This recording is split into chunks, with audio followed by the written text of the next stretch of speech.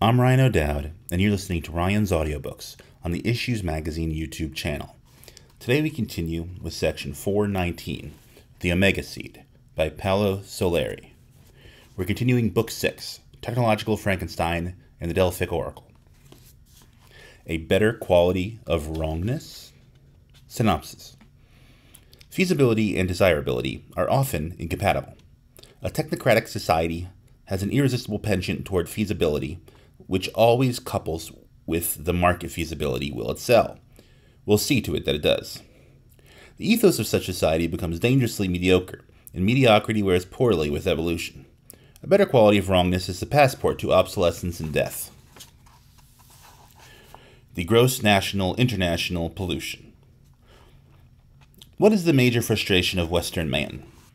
The ability to do so much and achieve so little. The ability to manipulate so much matter, consume so much energy, and watch his own spirit wither away. Homo faber triumphant, Homo sapiens humiliated. It is, in the largest frame of reference, as if vindictive matter were set upon the destruction of the spirit. Even the political animal feels the malaise. He, at least, though seldom, speaks of quality above quantity. He means that all the paraphernalia with which we surround ourselves should be better made, longer lasting, more attractive. He says that we must move from a gross national product to a refined gross national product, or ever more massive proportions. But this might just be the advocacy of learning how to do better the wrong things, a better quality of wrongness. It is like wrapping a sin inside a disaster, and there, by the way, lies some of the ambiguity of the Nader crusade. Must man's well-being be provided by this mountain of things in power or that better mountain of things in power? Or is his well-being dependent on a better grasp of his participatory position in the physical and metaphysical environment, and consequently, on his desire and capacity to act within it? Is there something to the idea that our manufactured world, this tidal wave of cunningly manipulated matter, this endless list of labor-saving devices or so-called labor-saving devices and playthings, this physical opulence might in the long run be not a blessing but a curse? It is true that we, the human species, among the other species, are the bridge between matter and spirit. It might stand to reason that the backpack of manipulated matter we load ourselves with can only be so heavy if we want to continue with the construction of such a bridge. A better quality of wrongness gives man an even worse handicap. It is the most massive kind of pollution, environmental and mental, we can give ourselves. It could be termed an entropic backpack, not only carried willingly on our backs, but paid for willingly by our daily toil. We came to agree quite a while ago that the most valuable characteristic of man is his own non-specialization. We are generalists, and one of our concerns should be to keep open as many options on the future as we can. It seems, however, that we have become addicted to the specialization of dependence. Every one of our acts is dependent on a chain of instrument energy performances, which become bulkier and more unique, not in singularity, because the pride of democracy is in number, but in specialization. Even in trivia like toothbrushing or meat-cutting, we advance far into the realm of umbilical cords and connections, conditioning a simple direct act on and with a remote and polluting power source. The more inclusive an undertaking, the greater its potential for good and evil. If such undertaking belongs to wrongness, all that it covers will contribute to more of the same wrongness. Let's consider, for example, earth-moving equipment. Each new generation of bulldozers, scrapers, excavators, or trenchers is an improved, more beautiful group of equipment able to move more tonnage per unit of cost and energy time. One would deduce that this is where etherealization is fostered. Unfortunately, as wrongness of purpose is the overriding force, the greater the efficiency, the greater the evil. Our independence seems to be conditioned, glued in fact, to an ever-increasing dependence. The glue that defrauds of a clear consciousness of this dependence is money. As long as we can depend on the ability of money to keep our dependency solvent, we call ourselves independent. But it is one of the characteristics of money to keep open those cycles that do not produce immediate reward, and that is how we set up a future full of punishment. Unfortunately, reality, of which we in nature are part, does not recognize symbols. It recognizes only the dynamics which stand or fall on the foundation of the laws of mass energy, thermodynamics, biology, etc., and the rigor of its bookkeeping is unforgiving. That is why we find ourselves living in a kind of utopian, unreal world. Our future-oriented makeup, the cantilever out from the mind, the intrinsic ability of man to plan what should ensure the fullness of such future, is overloaded with a ballast of poor quality of wrongness, now being challenged not by a leaner conscience, but by a more self-righteous one. The qualitative upbeat will not restore the balance in favor of the spirit. It will simply put another buffer around it, another fraudulent diaphragm between dependent man and the collapse of civilization. The cause of the collapse is the incongruence of a spirited phenomenon man with his unwillingness to equip himself with an effective, lean, frugal technology. It is incongruent with the limited context of the earth, with the critical dosage of physics versus metaphysics required for the best cooperation of the instrument and its master. Physics is technological know-how. Metaphysics is the reverential world of master man. The ecological crisis is really the crisis of the spirit, and in a way, such crises had to be expected. It is the wastefulness inherent in any pioneering venture which has lost view of its aims. Any prototype is a triumph of whatness at the expense of howness, when the effort is in the direction of desirability. It is the opposite, a triumph of howness at the expense of whatness, when such prototype is in the direction of feasibility. Much of the technological revolution went toward feasibility, nurtured by and nurturing greed in a most elegant circle, where desirability became only incidental, when not purely accidental.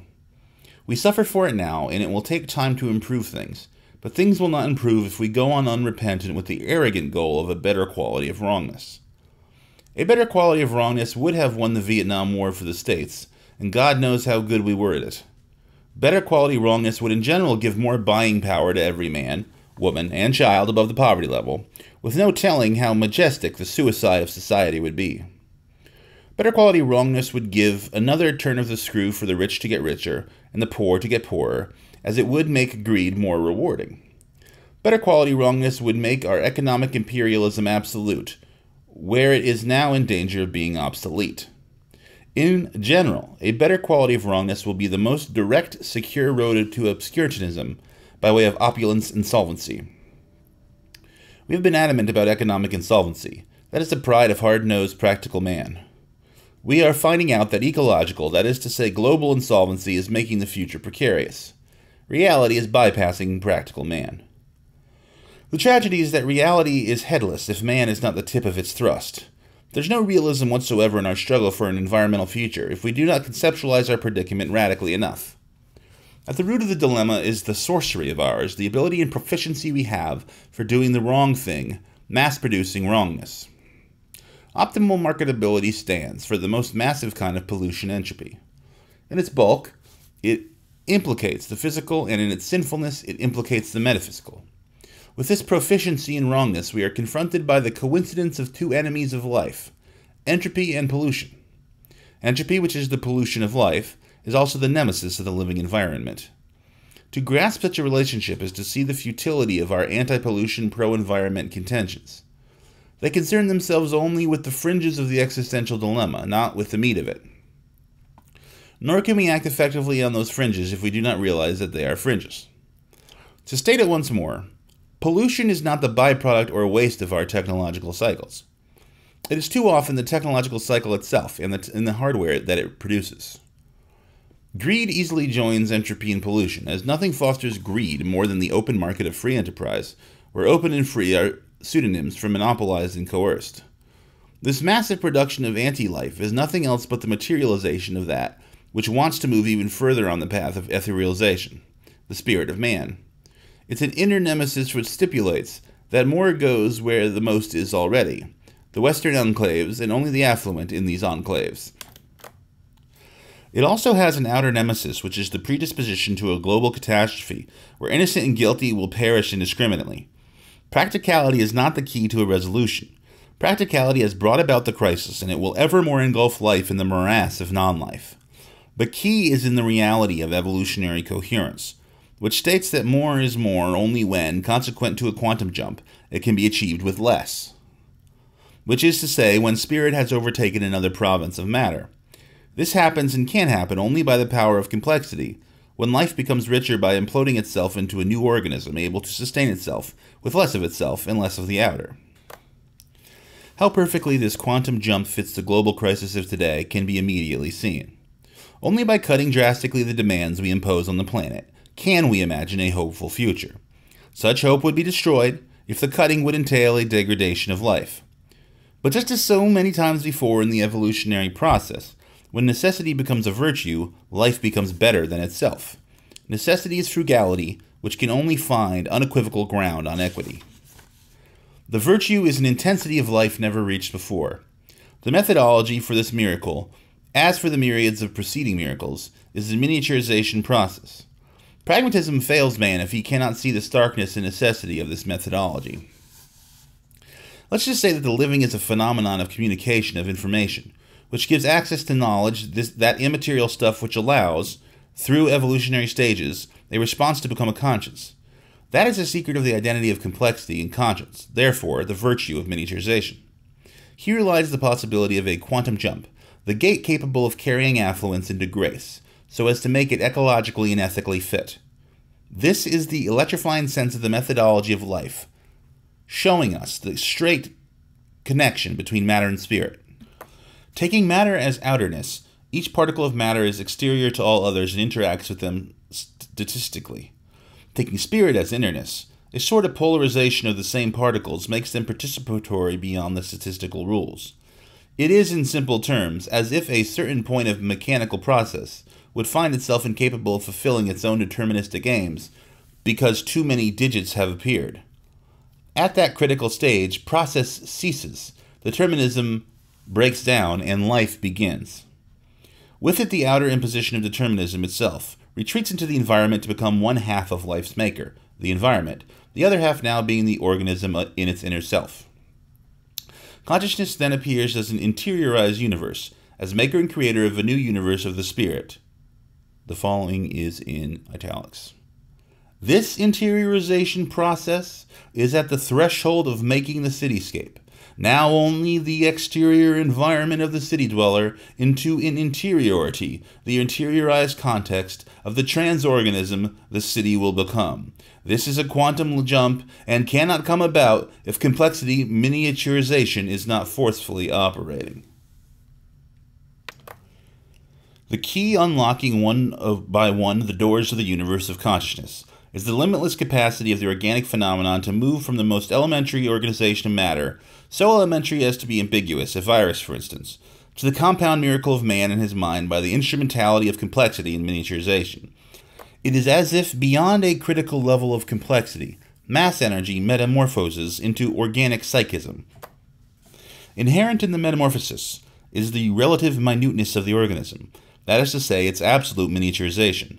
For this most pragmatic of all important things, the universe of the spirit, the better quality of wrongness is pure unadulterated pollution.